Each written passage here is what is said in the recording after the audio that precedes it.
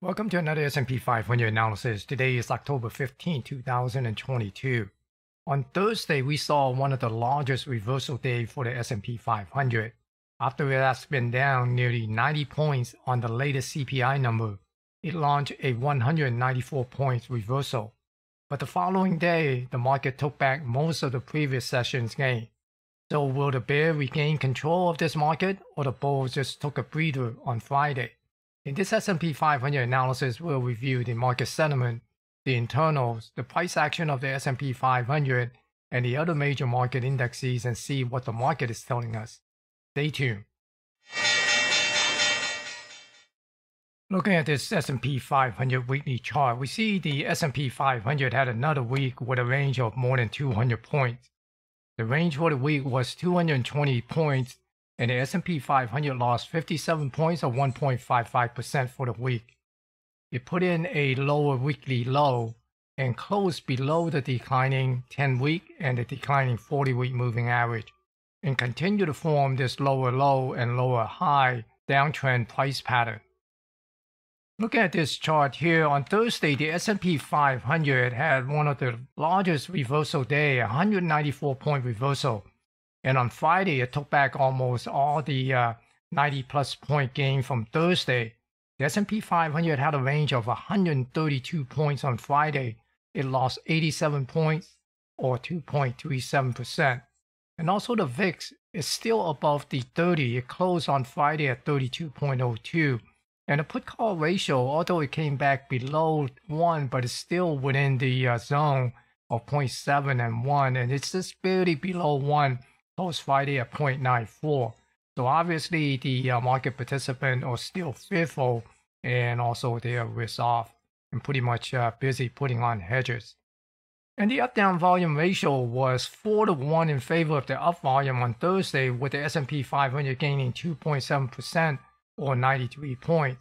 And with a loss of 89 points or 2.37% on Friday, the up-down volume ratio was 6.5-1 in favor of the down volume. So clearly there was more selling pressure on down day than buying pressure on the up day. And also the daily advance decline did not show much of a broad market advance on Thursday, with only 1,369 more advancing issue than declining issue, while on Friday decline there were 1,985 more declining issue than advancing issue. So again, this showed broader market participation on the downside than on the upside. And the number of stocks making new 52-week low on Thursday was 934, and on Friday it was 217. Here again, the New York Stock Exchange cumulative AD line is telling us to expect a lower closing low from the S&P 500, as it shows a negative divergence between the two. Looking at this NASDAQ chart here, notice the NASDAQ 100 on Thursday. It had a 647 points of range and gained 2.3% or 248 points. While on Friday, the index lost 341 points or 3.1%. This loss is close to the total loss for the week, because the NASDAQ 100 lost 347 points or 3.15% for the week. Now notice the NASDAQ up-down volume flipped from Thursday 3-1 in favor of the up volume to a 7-1 in favor of the down volume on Friday. Much more selling pressure on Friday than buying pressure on Thursday. And also the daily advance decline. The advancing stock outnumbered the declining stock on Thursday by 1,673. But Friday, the declining stock outnumbered the advancing stock by 2,157. The number of new low almost reached 1,000 on Thursday. There were 956 stocks make new 52-week low on Thursday, and 331 make new 52-week low on Friday. The NASDAQ 100 continued to make lower closing low along with the lower low from the NASDAQ cumulative AD line. So there is no divergence. Now let's take a look at the interest rate, the US dollar, oil, gold, and silver market and see what they are telling us. The 10-year yield closed above 4% at 4.01. Continue to monitor for a move up to this 4.3%. No retreat from the US dollar. It continued to move toward this 114 level here, and I'm still watching for it to come up to this 118 area. We notice oil dip back, and that's probably due to a strong dollar. We'll likely see oil to bounce back from this low volume zone here near this 85 area. And if it doesn't bounce, then we could see it come back down and possibly retest this 76, 77 area. And silver pull back and retest this 18 level here. We'll see if it could get a bounce off of this 18 to 17.5 area. If it's not, then look for a possible support down here somewhere around this 17.5 here. Gold did not bounce off this low volume zone near 1700, and it dipped down to this 1650 low volume zone. So we'll watch for a possible bounce off of this zone. Otherwise, look for a retest to this recent low down here near this 1620 level. Now let's take a look at the indexes, starting with the S&P 500. Here we see the price on Thursday actually bounce off the lower range of the expected move.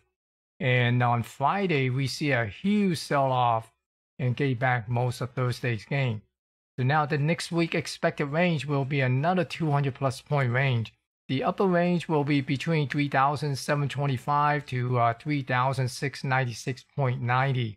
And the lower range will be between 3,469.30 and 3,440. Remember this level, this 3,393.52. I have alerted you to pay attention to this level in last week's video. Continue to keep an eye on this pre-pandemic high level, because in the coming week we could see price dip to this level when it come down and tag the lower range of the weekly expected move. We could get a bounce next week, but will be unlikely to breach this upper range of the weekly expected move. So for the coming week, watch the 3,400 level for the downside and the 3,700 level for the upside. Probability favor the 3,400, and I tell you why in my summary. Look at this NASDAQ 100 chart. Apple and Tesla finally broke down, and it is dragging the NASDAQ 100 with it. On this chart, we see it failed to come up and fill this gap here, but it did stay above the 618 retracement near the 10,600 level. So for the coming week, we'll continue to watch this 97.36 level here. This is the pre-pandemic high. And when the NASDAQ 100 breaks below the 618 retracement, the pre-pandemic level will be in play. I will give you more price scenario in my Sunday video on the QQQ. And the Russell 2000 made an attempt to try to get back above this 50% retracement level near 1712, but was unable to. Although it is still above the pre-pandemic high, but look for this level to get tested and possibly get breached in the coming week. So if it breaks below this level, then look for this 618 retracement level near 1536. Just like the QQQ, I will give you my price scenario for the IWM, the ETF for the Russell 2000, in my Sunday video.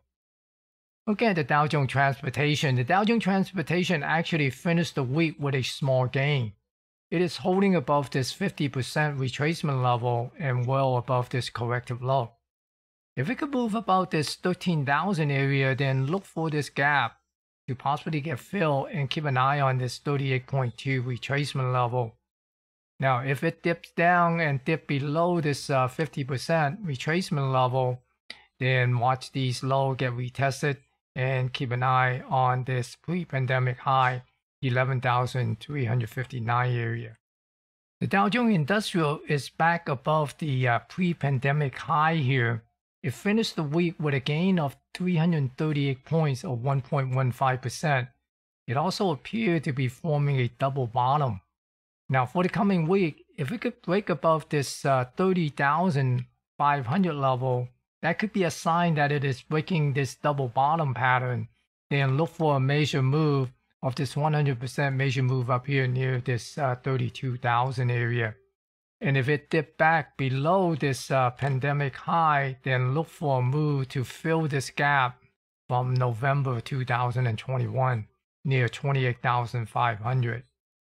And finally, the New York Stock Exchange Composite Index is near its recent closing low here.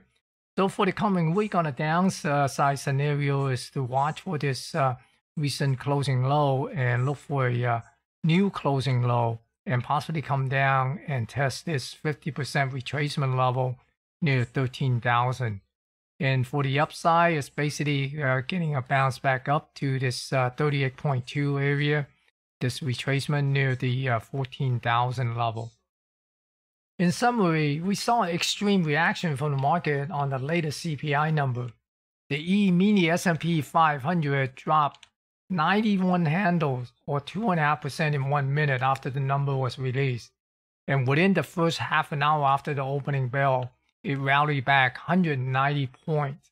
On the surface, it looked like a turnaround from the bottom. But from the daily advanced decline and the up-down volume ratio, they told us a different story. With the S&P 500 gaining 2.6% or 90 plus point after this 190 point turnaround, the up-down volume ratio was only 4-to-1 in favor of the up volume and less than 1,400 more advancing stock than declining stocks. These figures do not indicate it was a broad market rally with heavy buying pressure.